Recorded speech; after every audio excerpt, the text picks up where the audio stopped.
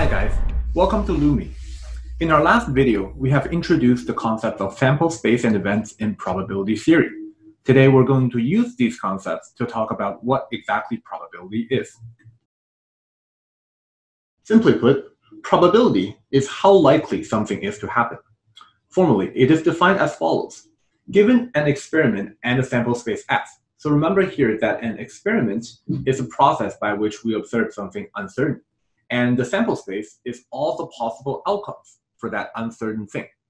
So for any event A, we assign to it a number, PA, which we call the probability of the event A, as a measure of the chance that A will occur.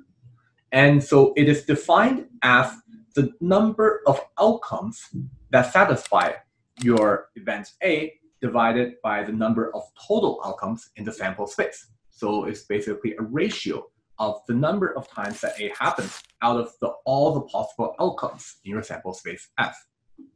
For a very simple example on the definition of probability, look at the following. Here, let's define some terms. In this example, the sample space, or the set of all possible outcomes, here we're rolling a six-sided die. So we have 1, 2, 3, 4, 5, and 6 as our all the possible outcomes. And our events represent a subset of these outcomes. So namely, the event that we're looking at is Donald getting a number higher than 4. So our event, which we call A, is 5 and 6. So there are 6 outcomes in total, and there are 2 outcomes that satisfy our event. So we say the probability of your event A is equal to 2 divided by 6, or we can say 1/3. A Venn diagram, as we have introduced before, can really help with our understanding of probability.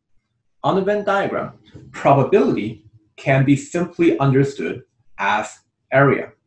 So recall that on the Venn diagram, our sample space is represented by the rectangle on the outside. So this is our sample space. So we can say the probability of the sample space is equal to the area of the outer rectangle, which we know is equal to 1. And as for any event inside your sample space, recall that we denote them with a circle. So the probability of event A can be simply understood as the area of the circle on your Venn diagram that correspond to event A.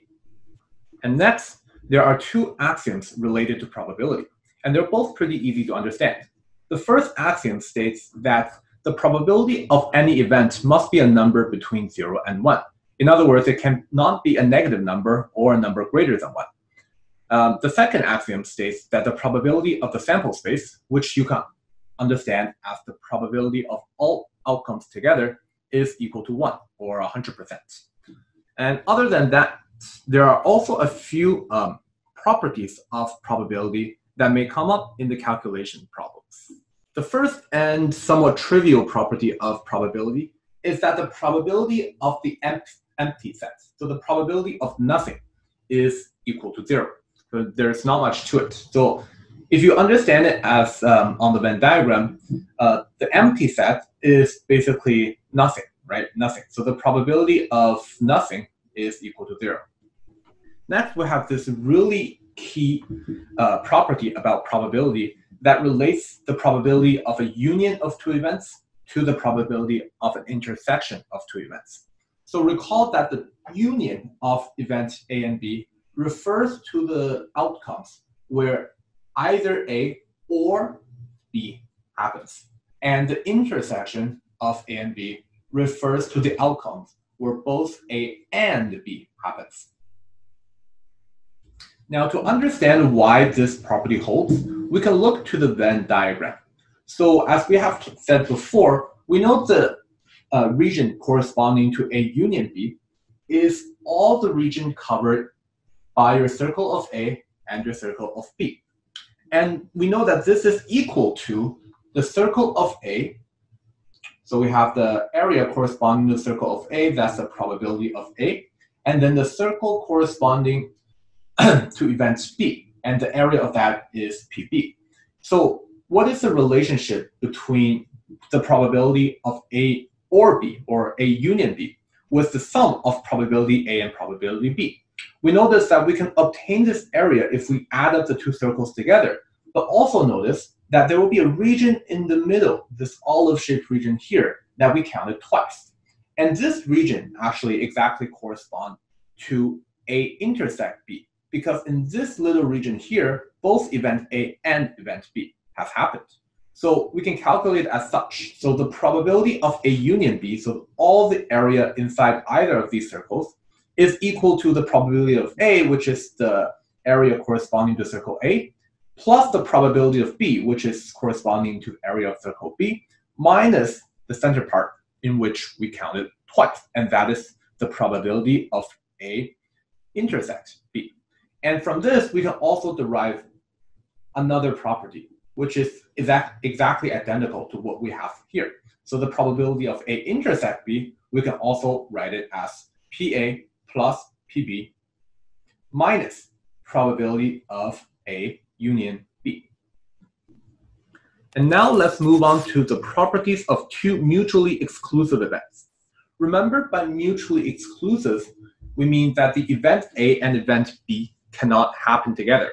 And from this definition, we can directly obtain our first property. The probability of the intersection of two mutually exclusive events is always equal to 0. And this, combined with the relation between the probability of union and intersection that we have just derived, gives us the second property. The probability of the union of A and B, if A and B are two mutually exclusive events, is simply equal to the probability of A plus the probability of B. So on the Venn diagram, you can see this property in action as well. So if A and B are mutually exclusive, that means on the diagram, they do not touch each other. So if you want the probability of A union B, we will simply add up the area of circle A with the area of circle B. And lastly, a special application of this would be an event and its complement. First, we know that two complementary events are mutually exclusive. So A with A's complement can never happen together. So we can use the formula for their union directly. So we know the probability of A union A complement is equal to the probability of A plus the probability of A complement.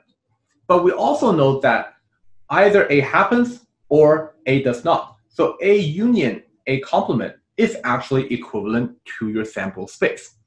So basically, this states that if we know an event happens, the probability of that event not happening is equal to 1 minus the probability of A.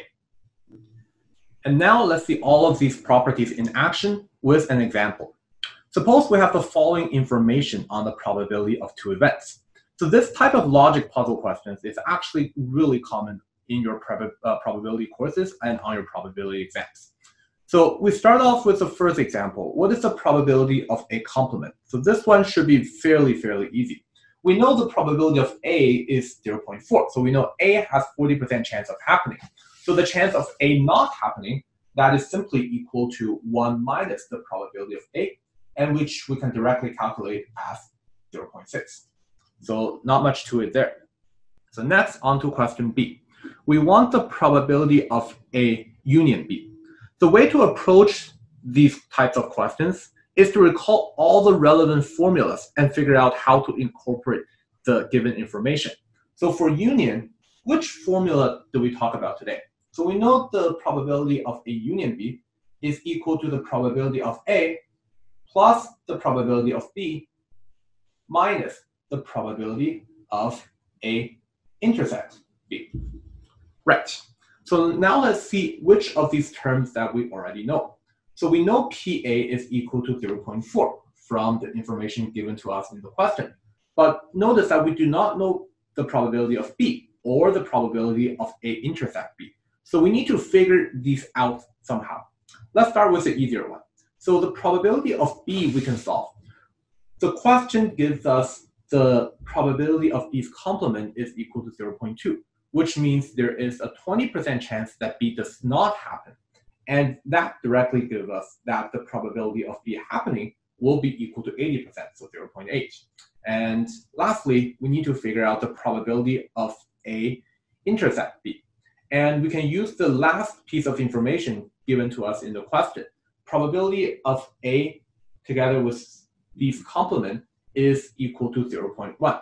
So here we use the property that if you add up the probability of A happening and B happening with the probability of A happening but B does not happen, so A intersect B's complement, we always get back to the probability of A.